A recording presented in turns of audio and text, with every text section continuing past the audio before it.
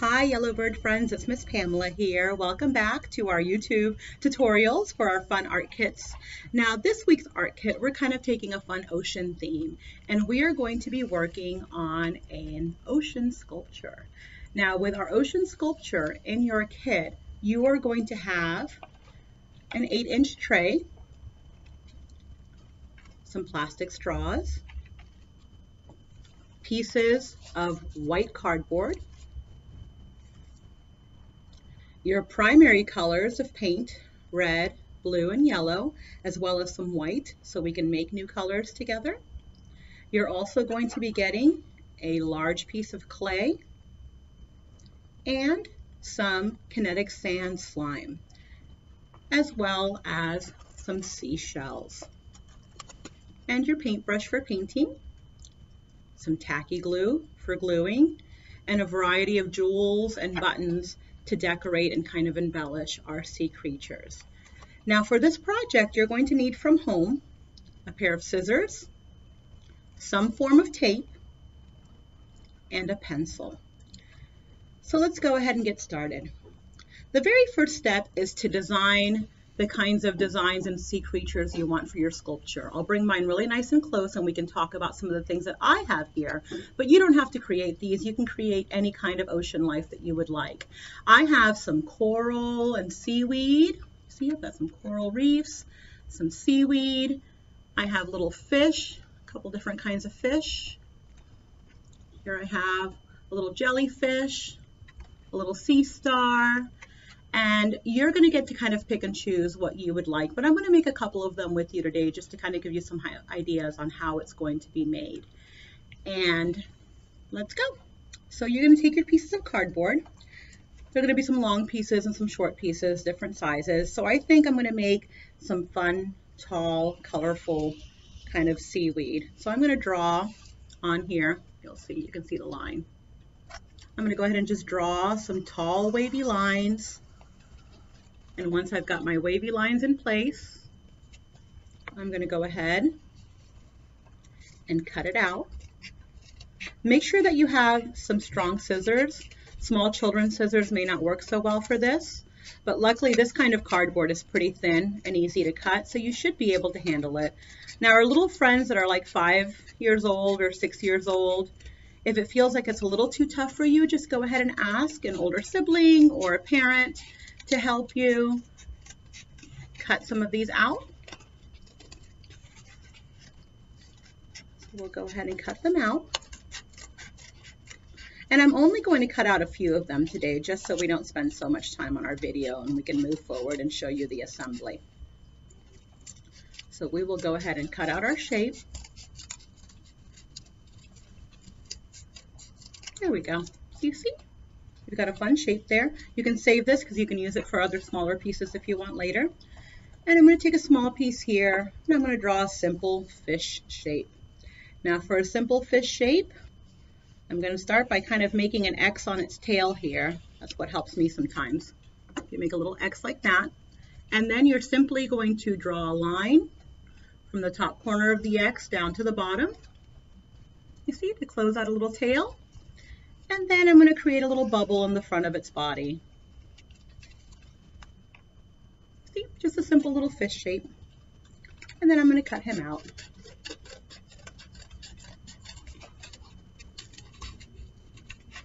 And you can make your fish shape any way that you want. If you want it to have long, pretty fins, you can make long, pretty fins. If you want it to have a bigger and longer tail, like I said, these are just little examples, but you're welcome to get as fancy as you want with your sea creatures. Okay.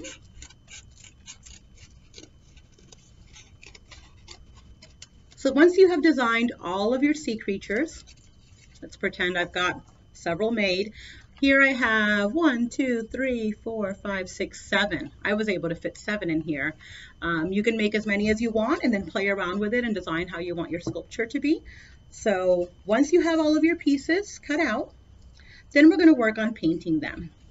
Now remember, we have our primary colors, but you can make any new color from these primary colors. So I think that I want my fish to have some blue and purple on it, so I need to make purple. That means that I'm going to take some of my red, scoop some out onto my little plate, and then rinse my brush.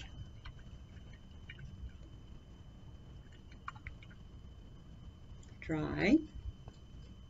And then I'm going to take some blue, add a little bit at a time so it doesn't turn out too dark, and then we're going to mix it together. Now I can tell that that's getting really dark, and I don't want a purple that's going to be that dark, so what I'm going to do is I'm going to add a little more red to it, and maybe even come in and add a little bit of white to give it more of a fun lavender color. See, it's a little too much blue. That means it's a little too dark. So rinse your brush off again and dry it. Remember, always dry your brush really well so your acrylic paints don't get too runny. I'm going to add a little more red. And the reason we like to give you guys your primary colors is because color mixing is just as fun as art activities that you can do at home. I enjoy color mixing. I like making different kinds of colors. Sometimes I even like to name them and make new fun make-believe names for all of my colors. So I'm going to go ahead and add a little more red, a little more white, and there we go. We're making a nicer purple there. You can see now I've got a nice lighter color that I like. And I'm ready to start painting. So I'm going to bring my fish over, and I'm going to go ahead and paint my fish.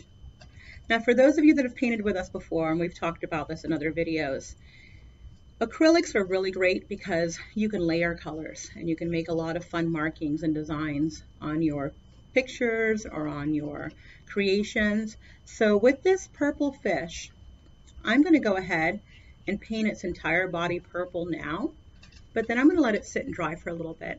And then I'm going to come back in and I want to give it fun polka dots and designs just because I want him to be a really silly fish. And I can use other colors on top of that, which is the nice part about acrylics, is that we can definitely layer our colors. So I'm going to have his tail be a different color. So I'm going to go ahead and rinse now.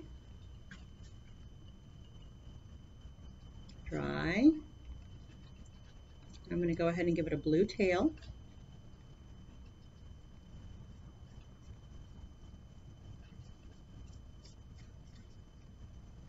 And once again, because we are using acrylics, when you go to start your project, you want to make sure that you're wearing old clothes or a smock or, just something that you don't mind getting dirty and something that can protect your table as well. So we've got our little fish started there. And now I'm going to come over and I'm going to do some fun colors here. I'm going to start with some yellow. And I want to put a couple different colors on here. So I'm going to just do some stripes that are kind of coming down.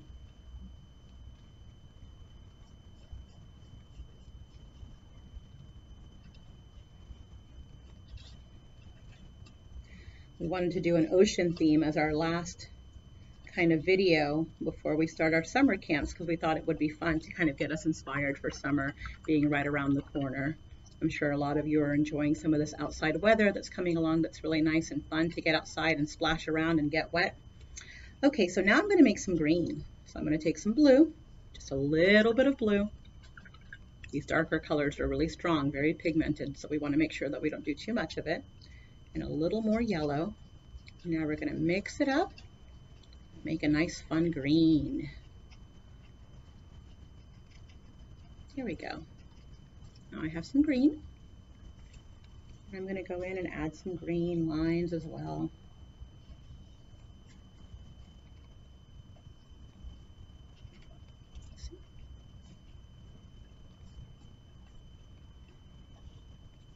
And like I said, you can do any fun color combination that you want.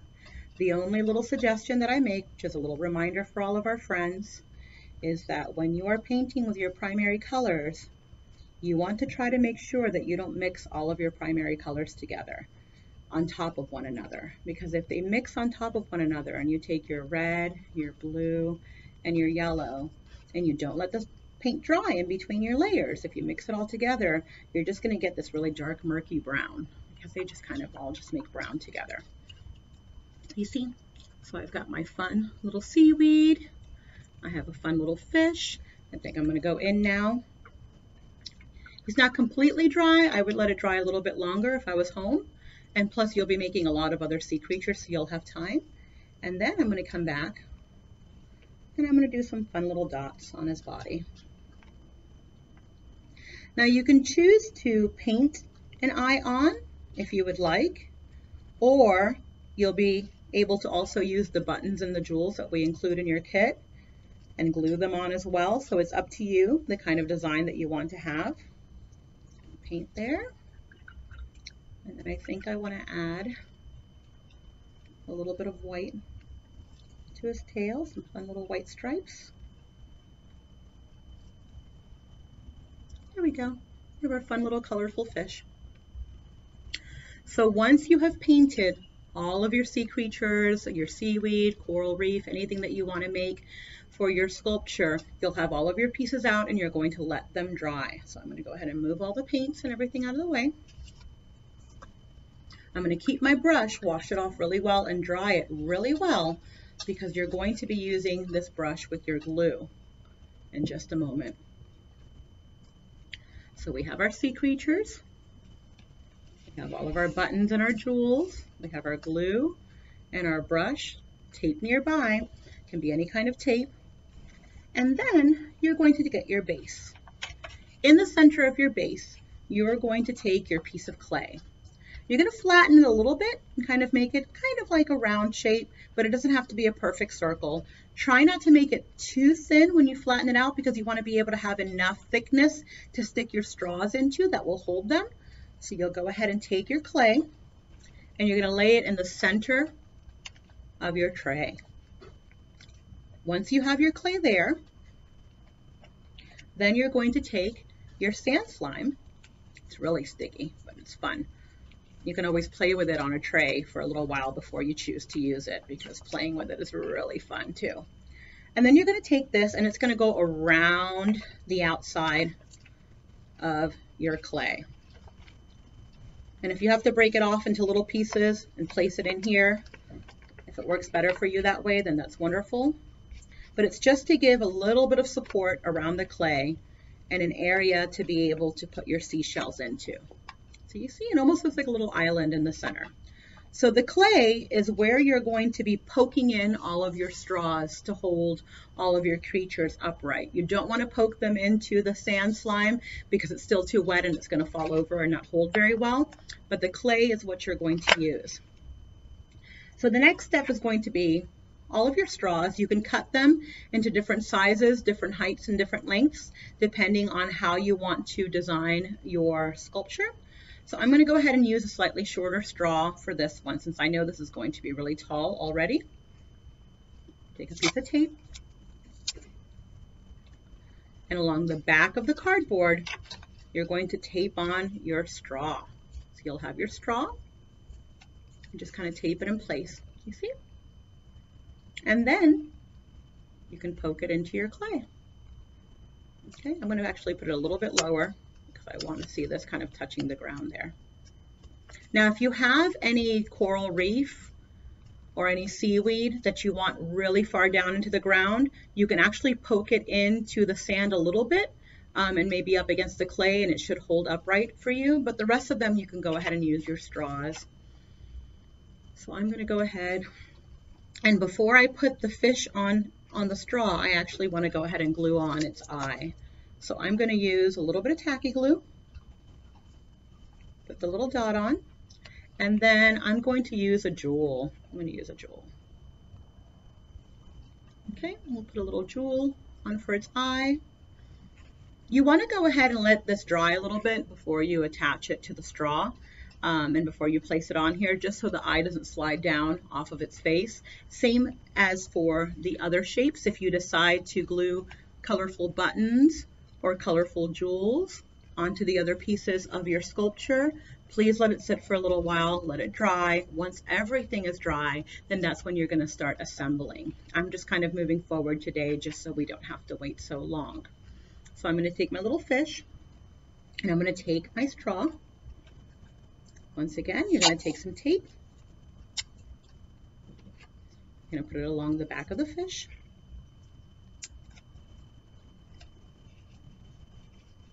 It on, see? And this one has a little bit of a stretchy straw, kind of bendy straw, so you can choose to move that around as well. And then I'm going to go ahead and stick him into the clay right here, and he's going to kind of be moving around.